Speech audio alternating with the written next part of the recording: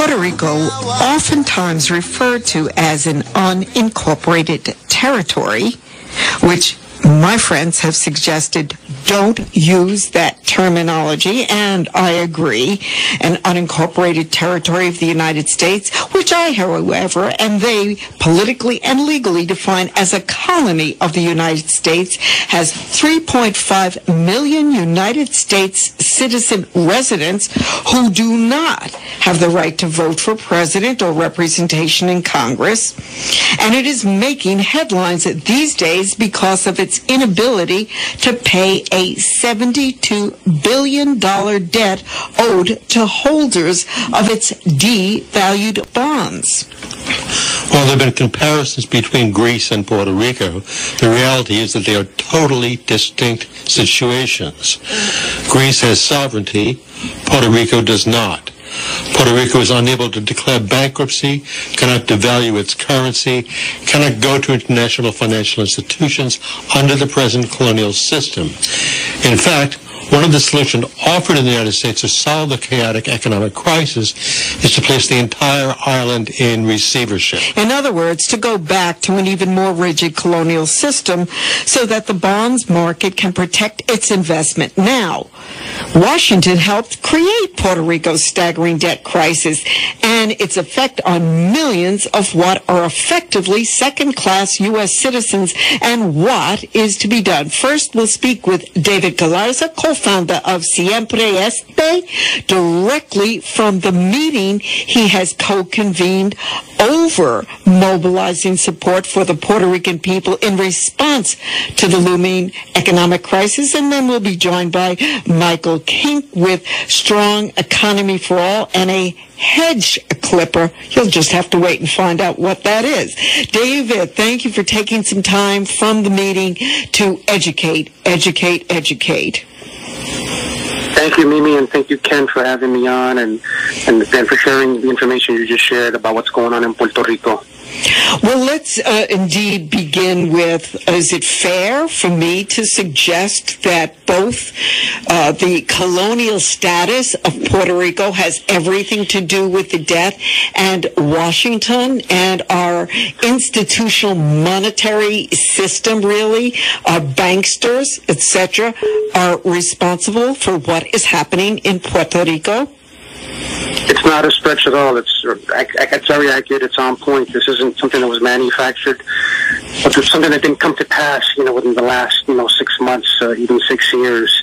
We all know that Puerto Rico is a colony. They try to call it different things, Estado Libre Asociado, Free Associated Republic. They think that the Commonwealth, they try to package it in different terminology. It is, by all intents and purposes, a colony. People in Puerto Rico, the 3.5 million you mentioned, have a voice but no vote in Washington, and they're governed mostly overall by the laws governing the U.S. Anything that passes in Puerto Rico, even in the courts, can be superseded by federal courts.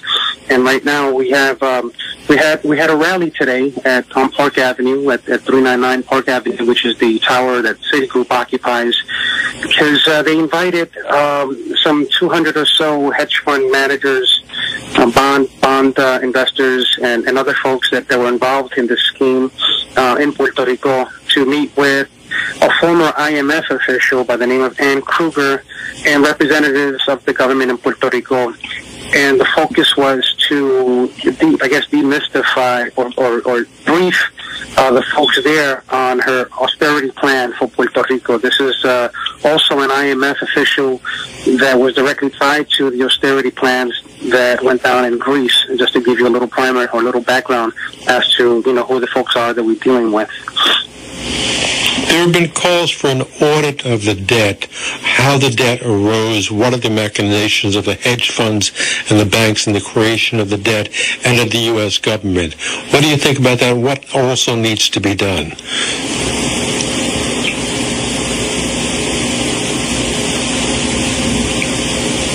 David? Well, we seem to have dropped David. Let's see if we can get David. Yep, we have. So we are missing a call. We are going to listen to a little bit more of Ruben Blades and get David Galarza back on the line.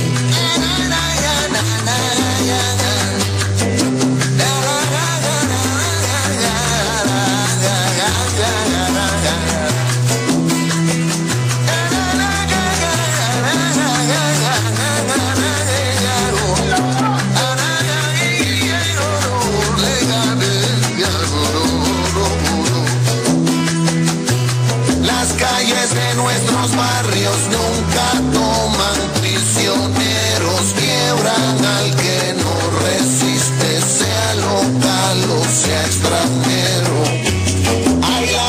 So, Ruben Blades paved the road for us to get David Galarza back on the line. Did you actually get Ken's question before we lost you? Something about there have been calls for an audit of this debt. To see how it evolved and who's to blame. Yeah, I mean, that's all fine and good, but the quintessential point is right now that, according to Ann Kruger, at least in her report, and the people that are promoting it or pushing it, they're making the people that are most affected by these austerity measures to be the ones who pay this debt, in essence, by cutting essential programs and services, by privatizing private agencies, by eliminating the minimum wage, by getting rid of overtime, and bringing back essentially child labor in many instances. There's already the 3.5 million people in Puerto Rico already subjected to the highest sales tax in the nation, 11.5%. The unemployment rate is through the roof. There's an exodus of families like no other time in the history of Puerto Rico. There've been, there've been migrations in the past through an Operation Bootstrap, another failed economic program started by the U.S. back in the 40s and 50s. But right now we have at least 1,000 families leaving every month and some of the best and brightest minds from the University of Puerto Rico are also leaving in droves, many to Florida and the Southwest, and some to New York, but mostly to Florida. So, the root of the problem, like Mimi had suggested or said outright, is colonialism. It's the laws that have been in place that have strangled the economy in Puerto Rico. It's the big box stores like the Walmarts and the Walgreens and the CVS's that are all over Puerto Rico. There's more Walmarts and those chain stores per capita in Puerto Rico than any place else. You go around the island right now, these towns are ghost towns, because what's supposed to be the engine, the economic engine for any town, any country, any municipality, should be the small mom and pops. They're virtually non-existent right now because of onerous laws, because of the bureaucracy in the local government, and because the competition is impossible with the Walmarts and the CVS's and all these other franchises that are all over the islands. One of the things you mentioned, and I heard, and I can't let it go by without further comment, child labor. Wait a minute. They're re-legitimizing child labor, eliminating the minimum wage, and I know there's another issue about Medicaid. So talk about those things, because that is staggering and really points to what the people of Puerto Rico are going through. Well, Puerto Rico has always been sort of like the showcase or the laboratory for the U.S., whether it was operating on our women, which was why Puerto Rican women have some of the highest rates of sterility in the Caribbean, if not the world. It was about dropping bombs on Vieques for some 70 years to test their weapons of mass destruction. It's been about Monsanto setting up shop also in Puerto Rico. So it's always been a lab of sorts, especially for neoliberal policies. It was supposed to be the shining example in the Caribbean as a anti-Cuba sort of model, and we see how well that's done actually. And it's ironic how the president has been moved on Puerto Rico, but it has fallen over backwards on Cuba. It's really an interesting time. And again, the child labor, if you could just address that, and the Medicaid issue. Sure. Well, yeah, on the Medicaid issue, the Medicare and Medicaid issue, they're planning to already eliminate some $200 to $300 million of essential vital funding. And SEIU and other unions have been pushing back on that, because right now, as it stands, at a time, especially when the Supreme Court ruled in favor of Obama's plan, here they are trying to cut back on providing this kind of care to 3.5 million American citizens, which is horrible. And also, on top of that, Kruger is recommending further cuts to Medicare and other social service type programs that 60 to 70% of the people in Puerto Rico rely on. In terms of the child labor piece, yeah, they're planning to at least lower the age of certain occupations where young people, your children, could go back to work and again probably be working for less than minimum wage, because they're trying to eliminate that too. Again, at a time when we're pushing for the fight for 15 in New York State and other places across the country, they want to eliminate the minimum wage. But the only thing a lot of the Democrats can figure out to do is to try to get Puerto Rico under the bankruptcy laws, which is now exempt from. Does that really solve any problem, or do we want some judge to decide this, or we want a more political solution? I think we need a more political solution, and bankruptcy and bailouts and all that sort of stuff, restructuring, speaks to a temporary solution, speaks to band-aids on this overarching problem. We need sustainable solutions, and so that's why I'm here today with many compañeros and compañeras, some that were with us at the rally, others that came here after work, from all sectors of society, people from the union movement, artists, teachers, students, all kinds of folks are here, teachers. And from the diaspora, at least, we're trying to come up with solutions and certain projects that we can tackle in the interim and the short term, and also, start looking at things that we can do in the long term. Working closely, of course, in solidarity with our brothers and sisters who are most affected because they live on the islands. And we have some of the best and brightest minds leaving Puerto Rico, but we still have many brilliant minds in Puerto Rico right now. If I can, just to offer an example of one organization that I've worked with closely in defeating the gas pipeline a couple of years ago that they had wanted to build, these multinationals in Puerto Rico. Casa Pueblo in the town of Adjuntas is building the country as we speak. They're building the nation. It's not so much about rhetoric, but actually getting down and dirty on your hands and knees and literally growing trees. Planting trees and offering sustainability solutions, using solar power to power their facilities, bringing in children and young people and university students from not only from Puerto Rico but around the world to come in and study what they're doing. They have the People's Forest. They have outdoor people's schools in the forest. They're doing some amazing things. That's just one example. I know there are a lot of young people that are already going back to the land, so to speak, and growing vegetables and growing fruit and doing all kinds of stuff in the campo, in the countryside or in the forest. There are other kinds of folks that are, going back to fishing. Puerto Rico should not be importing any food.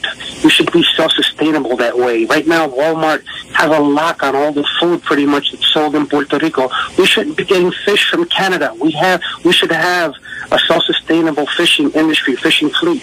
We could be a laboratory for such good stuff like solar energy and wind energy. We have the resources to do that. There's no political will because people aren't lining their pockets with those kinds of ideas. But it's time to turn the tide, and that's why we're here in New York, gathering as a diaspora, and we're hoping that this energy is contagious and gets more people involved, because right now there's more Puerto Ricans living in the States than there are in Puerto Rico, and it's incumbent upon all of us, whether we have family there or not, if we identify ourselves as Puerto Ricans, to stand up, stand strong, offer ideas, and work with one another. And I know you have to return to the meeting. I just want to ask you, since it's being pushed mightily now, the New York Times, for example, had an op-ed on Saturday, Statehood for Puerto Rico Now, by Pedro Pierluisi. Your thoughts on that, and whether the issue of independence, breaking the bounds of the colonial status, are the issue for Puerto Rico in conjunction with really being able to address the debt crisis? The president and the Congress has already made it clear to anyone who has any illusion or fantasy that Puerto Rico can never become a state, by ignoring us and by basically saying, like Ford did to the city, drop dead. There is no interest on the part of this president, not just Obama, but even presidents before. There's no interest on the part of these members of Congress. A few of them have said a few things, but there's no overwhelming interest on the part of the members of Congress to do anything about Puerto Rico in terms of its status. We should be free eventually, or now, actually, as the UN has demanded for so many years, to be a sovereign nation. You know, we've got nations that are smaller than Puerto Rico. We have nations, obviously, that are bigger. You know, we can continue to enjoy good relations with the United States, but we should be able, right now, for instance, there's a law, you know, the cabotage law that requires that every ship that comes to Puerto Rico have a U.S. flag and a U.S. crew, and that's driven up the prices. I think I just mentioned that a little while ago. That's key to strangling the economy in Puerto Rico. Right now, we've had situations in the past, and I observed one myself when President Chavez in Venezuela was alive, when we had a governor from the other party, from the Populares, the status quo party. She had a reception, and Chavez was invited as a head of state to her inauguration. And I, with my own eyes and ears, heard him say, "I would love to be able to give Puerto Rico discounted oil and energy." And they said no. We can't form our own trading partners. So it's things like that that have strangled the economy for many years, and will continue to do so.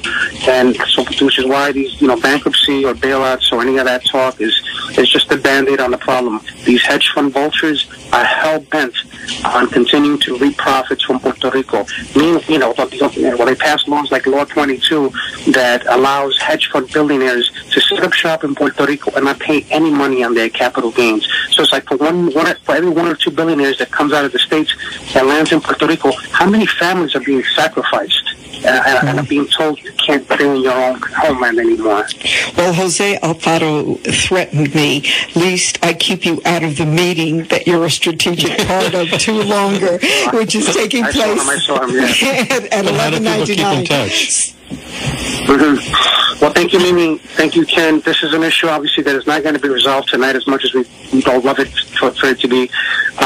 But, we hope to be back, either myself or other members of this coalition, to continue the dialogue and conversation. And we invite people of, goodwill to join us in this struggle, the same way that we supported the people of Greece, the same way we supported the people of Spain, the same way we supported people fighting for justice, economic justice, social justice throughout the world, because, like we always say in the labor movement, an injury to one is an injury to all, and right now they're trying to hurt Puerto Rico bad. And we've been speaking with David Galarza from Siempre Este, and we're going to keep people posted because we have to join in the process of the very things that they are now at their meeting organizing to carry us forward to support our sisters and brothers in Puerto Rico. David Galarza, thank you so much, and tell Jose I let you go. Thank you so much. You have a good night now. Thank you so much. Adelante.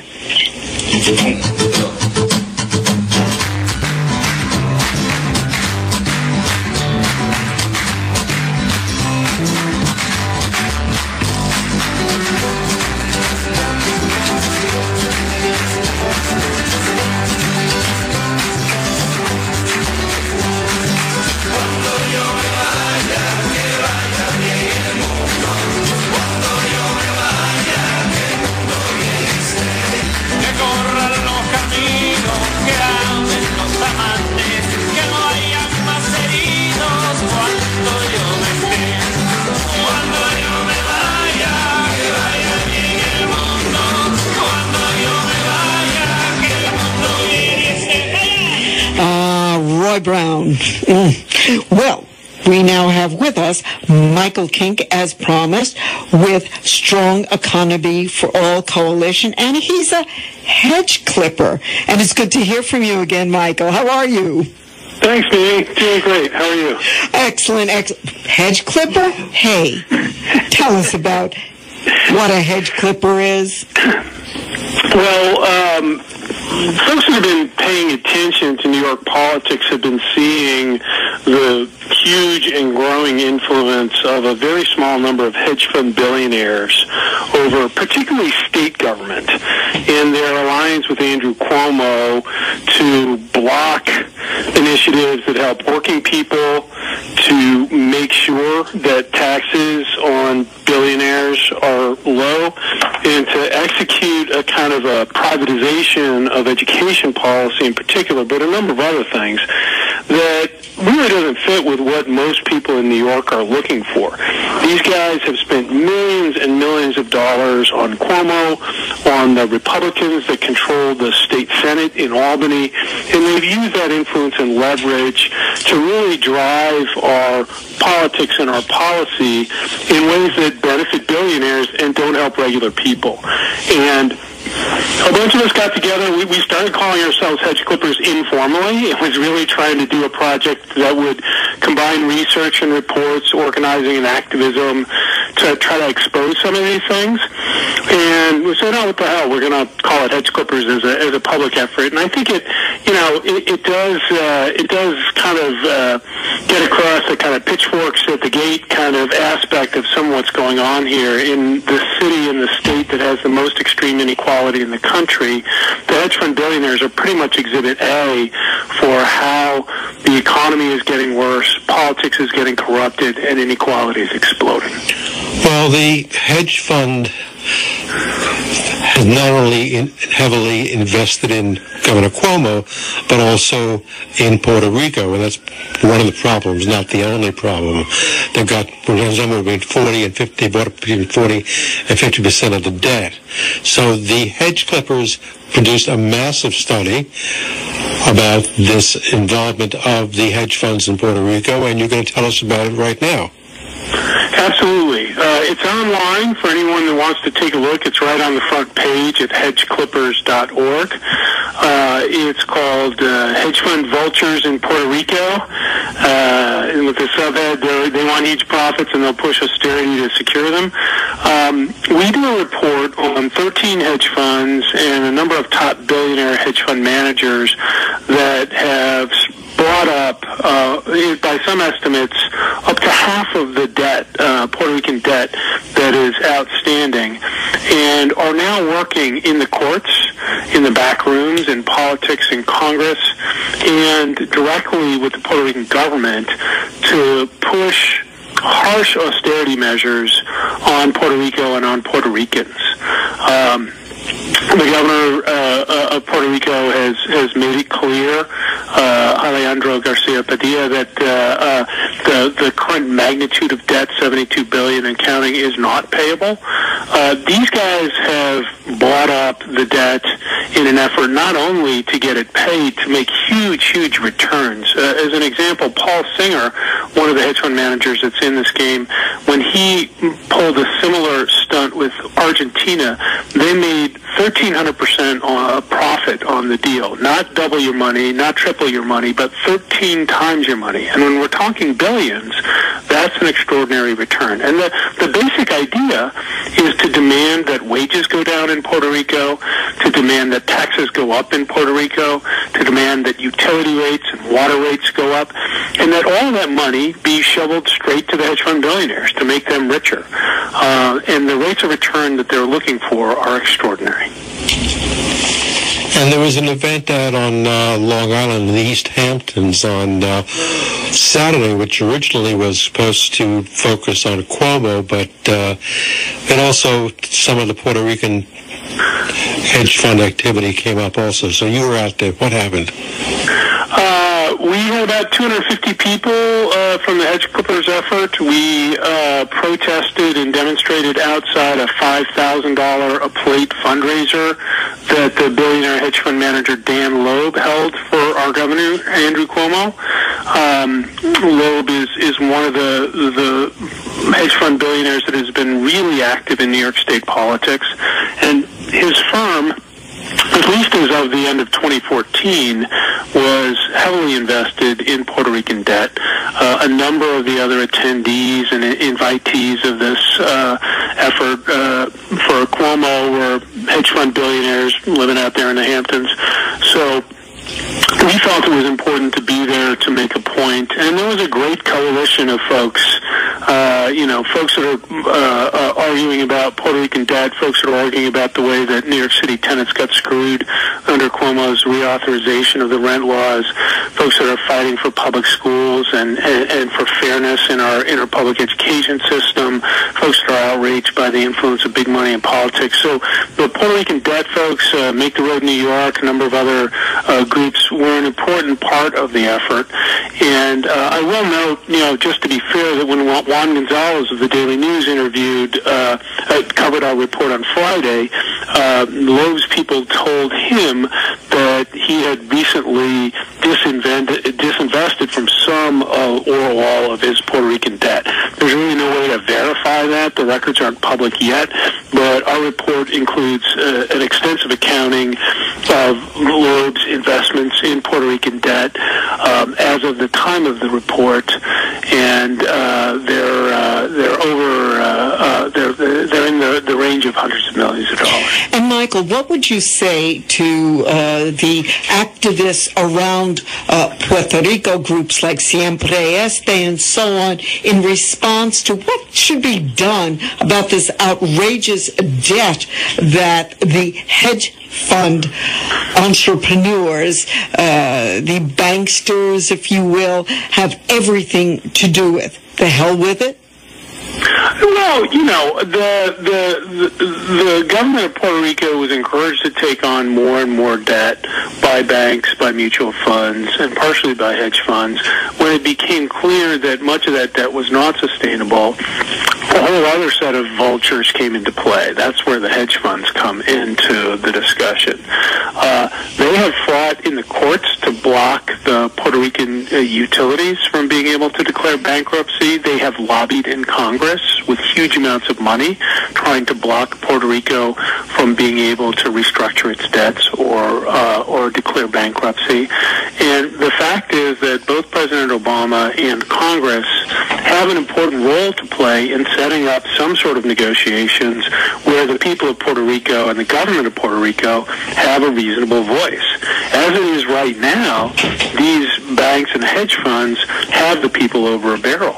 It's unconstitutional in Puerto Rico to default on the debt, and you could see a scenario where public utilities, public assets like water, even the tax receipts of the government could basically be impounded by these hedge fund guys. And if the American government doesn't take steps to set up a fair process, that seems to be what's going to happen.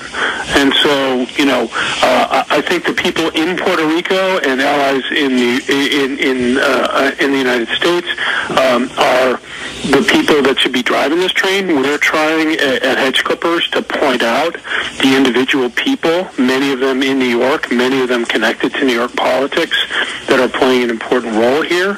And I think we would be allied with what a number of groups are calling for government action on the side of the people rather than on the sides of the banks and the hedge funds. Michael, can you tell us again where we can get the report?